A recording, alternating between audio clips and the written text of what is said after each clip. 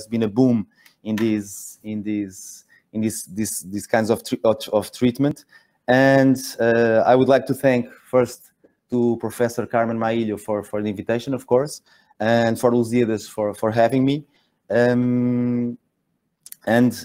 This high prevalence pathology, the disease that we are talking about, pilonidal cyst, although it has gained high relevance in the last years, particularly due to this new therapy, but it causes a high burden on our hospitals, particularly on the clinic, to the nurses, on the dressings, on the patient, on all the logistics and on the costs around it. So it's very important to talk about laser therapy, because it's in my opinion, it's a game changer in the treatment of this disease.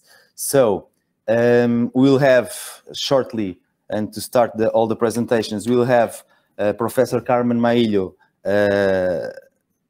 today. We'll have also Dr. Paulo Casella to give us the view of a pediatric surgeon treating this disease. And from Freiburg, Dr. Hans Bayer will share his experience with us to enrich all of the discussion. How will this work? I think all the talks will be held.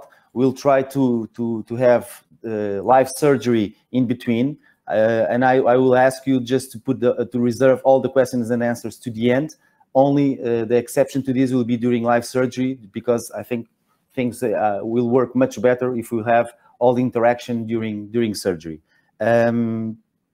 So I think without any more delays, we'll start the presentations with the importance of pilonidal disease, causes and histology by Dr. Paulo Casella.